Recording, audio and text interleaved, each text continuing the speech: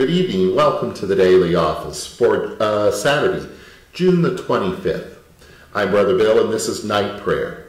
And the scripture for this service, Psalm 104, verse 25 to 34. Acts chapter 7, verse 30 to 43. And the canticle, the prophet's prayer from Habakkuk, chapter 3, verses 2 through 4. Our help is in the name of the God Most High, the maker of heaven and earth. Let us confess our sins to God.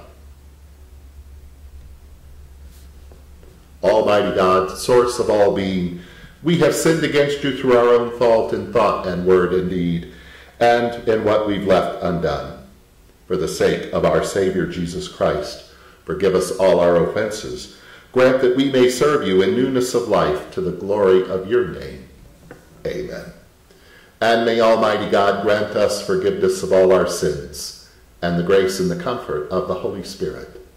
Amen.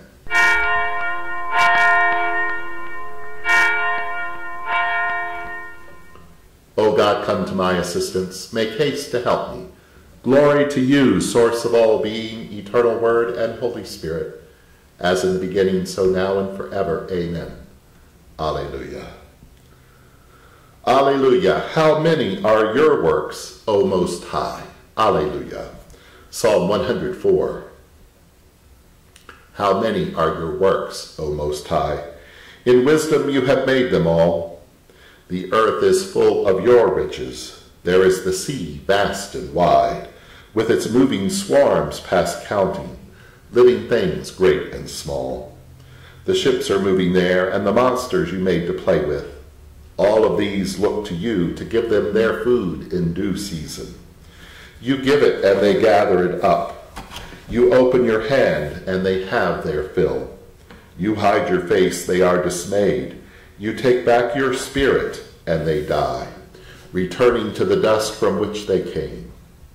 You send forth your spirit, and they are created, and you renew the face of the earth.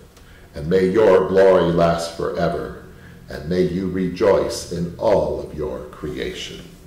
Glory to you, source of all being, eternal Word and Holy Spirit, as in the beginning, so now and forever. Amen. Alleluia. Alleluia. How many are your works, O Most High? Alleluia. The lesson is from the Acts of the Apostles, chapter 7, beginning at verse 30.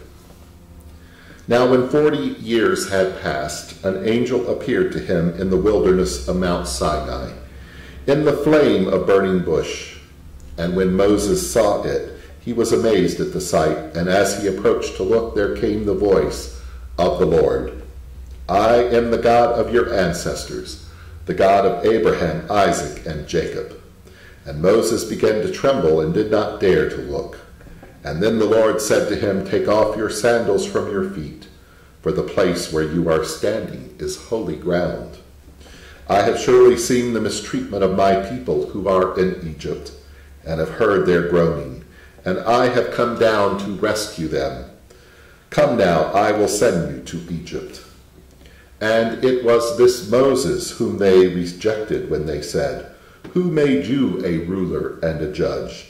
And whom God now sent as both ruler and liberator, through the angel who appeared to him in the bush. He led them out, having performed wonders and signs in Egypt, at the Red Sea, and in the wilderness for 40 years.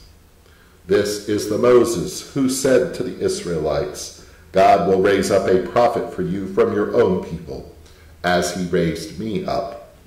He is the one who was in the congregation in the wilderness with the angel who spoke to him at Mount Sinai, and with our ancestors, and he received living oracles to give to us. Our ancestors were unwilling to obey him. Instead, they pushed him aside, and in their hearts they turned back to Egypt, saying to Aaron, Make God for us, who will lead the way for us. As for this Moses who led us out from the land of Egypt, we do not know what has happened to him. And at that time they made a calf, offered a sacrifice to the idol, and reveled in the works of their hands. But God, turned away from them and handed them over to worship the host of heaven, as it is written in the book of the prophets. Did you offer to me slain victims and sacrifices?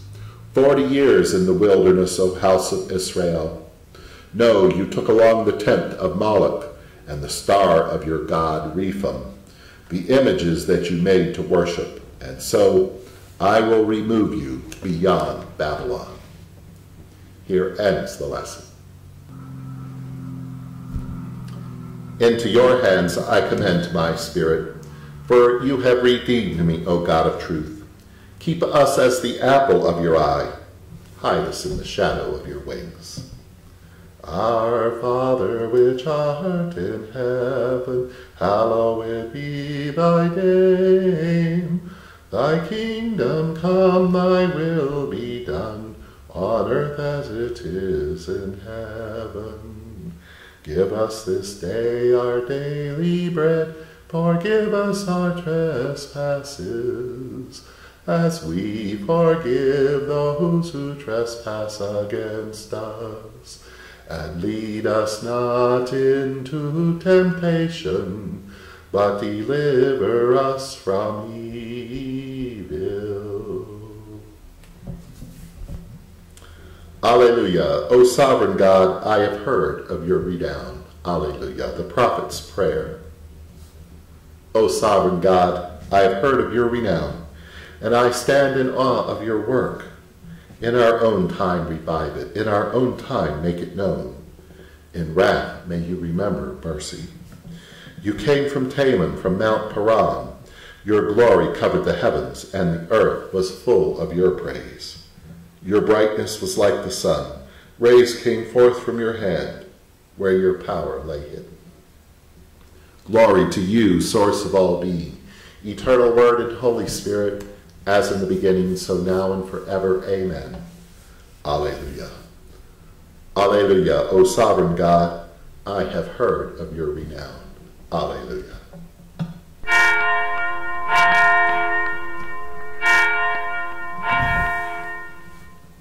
O tender God, you have seduced me, and I was seduced. Alleluia.